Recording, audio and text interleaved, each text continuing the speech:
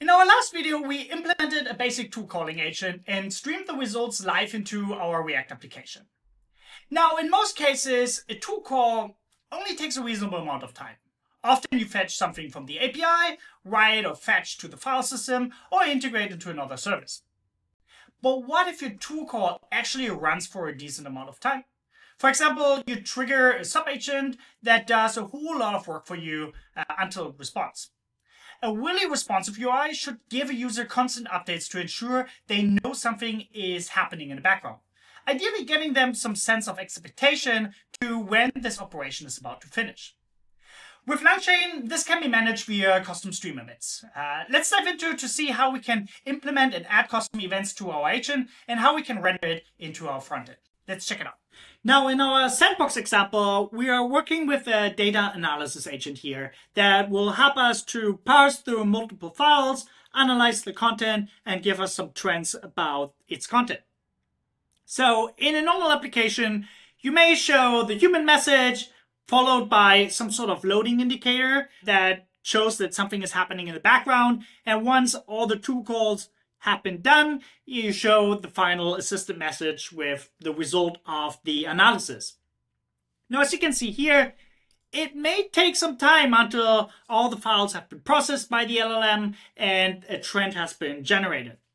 We can make the app now more responsive by rendering immediate tool events right into the front end while the tool is being executed. So let me go into the code and we enable some sections and we run the example again.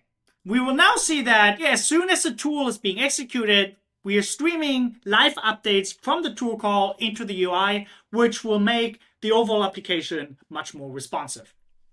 Let's look into the code. First, let's have a look into the agent. The agent is fairly simple. We again define a model. We have a tool to analyze the data, and we have a tool to process files. The implementation of these tools is not important. What's important is how we send updates to the UI. And we do this with the config.writer function. The config.writer function is part of the tool runtime and allows us to just send arbitrary events to the frontend. It is part of the second argument of your tool function and provides you a way to send arbitrary data blobs to the UI.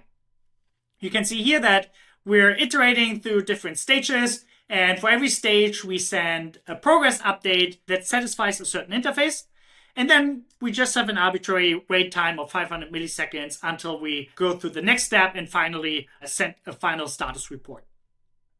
Now, what's important here are two things. For one, we are giving every of our custom events a type that will help us to later identify that event in our UI and render specific cards for these events in the frontend.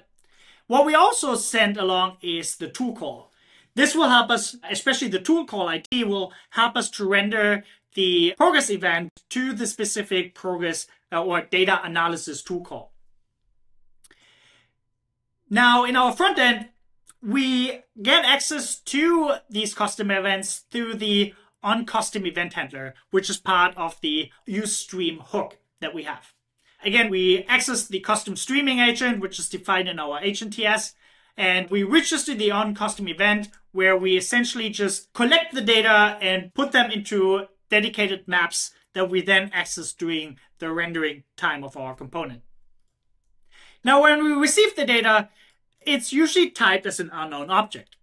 We now have to have these or implement these helper functions to help properly type these objects so we can put them into the right map. And we do this by having these helper functions where we validate that the data blob is an object, it's not null, and that the type that we sent along is the right type. And then whenever this function returns to true, we can tell TypeScript to label the data object with the dedicated interface. So for is progress data, we label the object as progress data object, and for the other functions, the same. Now, when we render the component, again, we will stream through all the messages.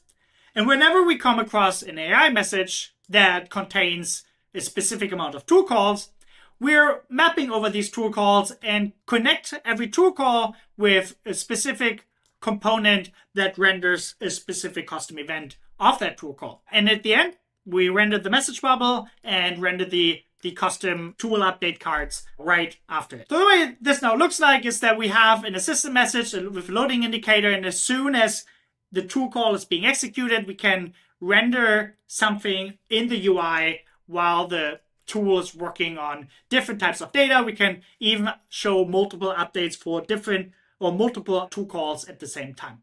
Now, custom events are a great way to render immediate feedback in your application when a tool call may take a second or two longer than desired. Check out the example below to see the whole application, how we deployed it with LangGraph Dev Server, and how we identify these custom events and render them in the frontend. You can also see everything in our frontend docs, where we document how you can register your custom event handler, as well as detect these custom events in your UI. Thank you for watching, and see you in the next one.